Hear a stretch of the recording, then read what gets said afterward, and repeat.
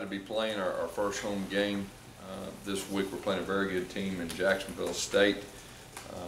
They are very talented, more talented than some Division I teams. They've got some transfers that definitely can flat out play. They've got a coaching staff that I'm very impressed with.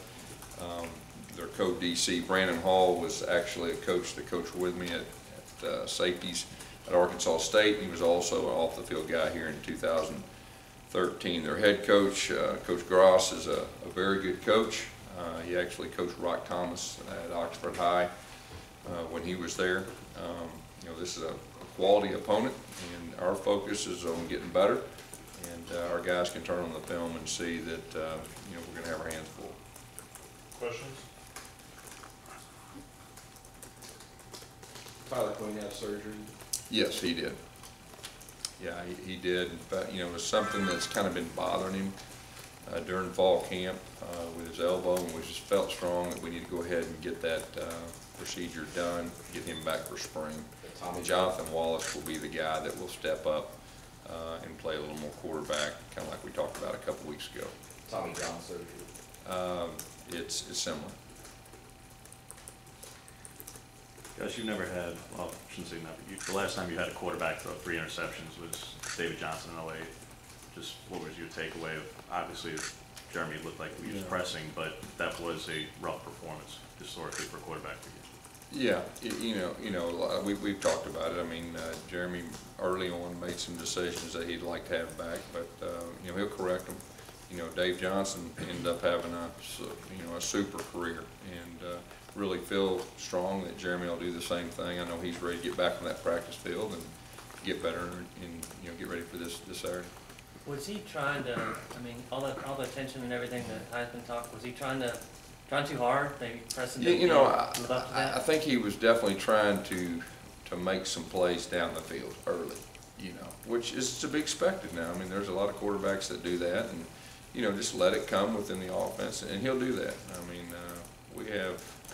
we still have just as much or more confidence in Jeremy Johnson we did before the game, and you know, the great thing about Jeremy is he'll learn from his mistakes, and he'll get better. Coach, Jeremy was obviously, understandably, a little frustrated after that game. Have you really said much to him since then, or do you feel that he's had the proper perspective on that? Well, the thing about Jeremy, he's a great competitor, and he's extremely tough on himself, and I think the special quarterbacks that I've been fortunate enough to be around, they were the same way. And you know, he's ready to get back on the practice field and ready to get back out there Saturday and improve. And that's the mindset you have to have, and not just quarterback, but all positions. Gus, the guys that are hurt, do you anticipate them being we're ready to go Saturday? Everybody to play. We're expecting everybody to play. I mean, this is it's a quality opponent. We need to get better, and there's no talk about, you know, our next opponent at LSU. I mean, we're worried about Jacksonville State, and we're expecting everybody to play, and we need to get ready. Coach, why did Josh Hulsey not get in on defense? He was a little banged up, but he'll be back out there today, ready to go. And you know, I believe you'll see him on the field on Saturday. Talk about the defensive front. You know better than most of us that it takes more than 4, and looks like you're pretty solid 2 deep there. Just talk about the way that they looked when you saw them. Yeah, you know, I thought they did a good job. They disrupted things. You know, even in the second half, they disrupted things. We just lost contain on that young quarterback, and he was electric. You know, Coach Muschamp really wants to develop that depth early, and you know, he really believes in playing those younger guys, and you know, do nothing but help us, you know, in the future as the season goes on, because you need depth up front. Are mobile quarterbacks a concern for you guys going forward after that game? Well, that mobile quarterback was. I mean, you know, he was electric. I mean, you know, and the thing about it, you go into that game and there's a possibility of 3 different quarterbacks playing. It's a true freshman. They had a few new wrinkles for him, and you know, he played, and we lost contain a couple times. And you know, when you play mobile quarterbacks, you just got to contain them, keep them in that pocket, and try to make them beat you with an arm. You know, but you know, give them credit. He did a good job, and he got out of contain, and he made some plays with his feet, you know, late in the game. Was there a noticeable difference to you when Carl Lawson was not on the field? Well, you know, like we said before, I mean, he's an impact player. when he doesn't make the play, he helps other people make the play. And, you know, when there's elite players, when they're not on the field, you know, things are different, but other people need to step up, you know, and there's no doubt in our minds that that'll happen. And it did at times, even Saturday. Gus, how much did you learn about your team from the first game? Yeah, we learned a lot. That's what our staff talked about in all three phases. We learned a lot about not only our team, we learned about some individuals. We learned a whole lot about the young guys, you know, because, you know, young guys, you never know how they're going to react until you get out there in the game. And so we feel very good about our team moving forward. I think everybody saw the freshmen and the new faces that actually played for the first time wearing an Auburn uniform. And it's encouraging from the standpoint that we did some good things, and the things that we need to improve on, we feel like are all correctable, and we feel like that, you know, they can all be corrected and we can get better. Gus, besides quarterback play, what are the 2 or 3 big things you want to improve on? Well, you know, up front, when you got those new faces, just the communication, getting used to working together. There's nothing better than experience, you know, with new centers, new guards, your rotating guards, and then the tackle guard communication. You know, that'll get better throughout the year, and just the little things probably in all positions, just improving. Yeah. Go ahead, Dan. When you have 5 holding calls, 4 that stick up, and 1 takes away that big touchdown, just what was your takeaway of having 4 different linemen called for? Yeah, you know, when you look at it, it was some communication issues that really caused our problem. We overslid a couple times right there. They were counting on the guy inside of them. So all those things are correctable, and that's kind of what I was saying about the communication. And there's nothing better than getting a guy beside you, and you know how he's going to react on certain things in that you know, that experience. And so that'll definitely help us, because I think 3 of them, those holding penalties, were very similar to that type of miscommunication. Gus, is there hope that, go ahead. Is there hope? I thought he was continuing, sorry. Jason Smith, he had the explosive play like James said, it was called back. Do you see more of that happening for him getting that opportunity? Yeah, there's no doubt. I mean, he's electric, and when he's got the ball in his hands, he can really do something. And I think, you know, he made an unbelievable route, you know, at the top of the route, leaned it, you know, just kept running through the football. And he is a guy that's getting more and more comfortable in the offense. And so definitely we'll see more Jason Smith, you know, each game.